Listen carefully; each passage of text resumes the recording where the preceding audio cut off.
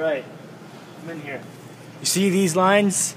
These lines are parallel lines, all three of these, because they have the same slope. Here, you have parallel lines, two sets.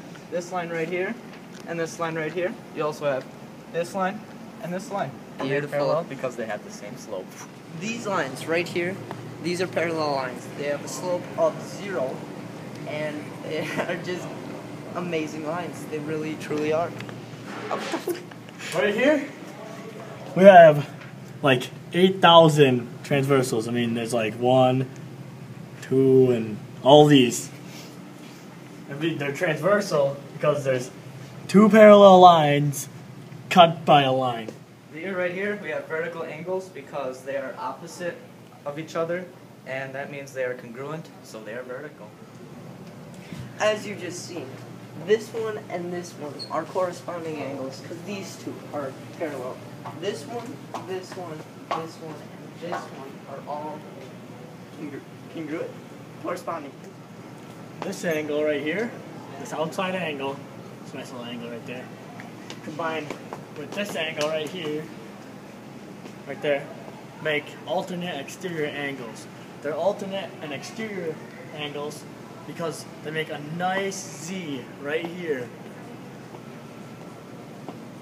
Here we have consecutive interior angles because these two are parallel. This angle and this angle equal up to 180, and that's why it's consecutive interior. We'll explain to you.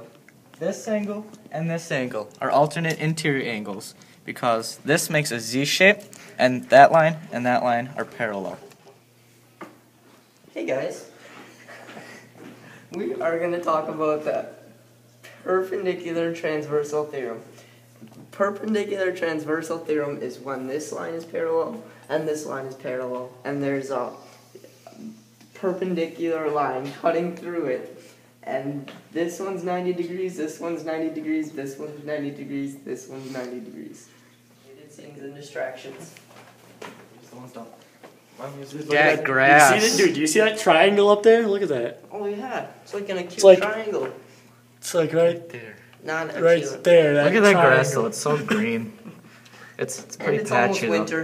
It's almost winter, No, but you it's can fall. tell by that tree. It's fall because you can tell by the way it is. Yeah. And that tree right Wait, there. look at that aspen tree.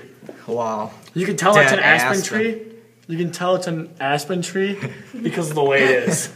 Yeah. Dude. And then that litter right there. Yeah. That really just That classy, right there. Melinda. That's Stay not classy. a seagull. It's right there. Stay that classy. litter. Yep, that's not a bird. No, it's not a bird. It looks like a bird. Though. It might be a bird actually. It might be a plane.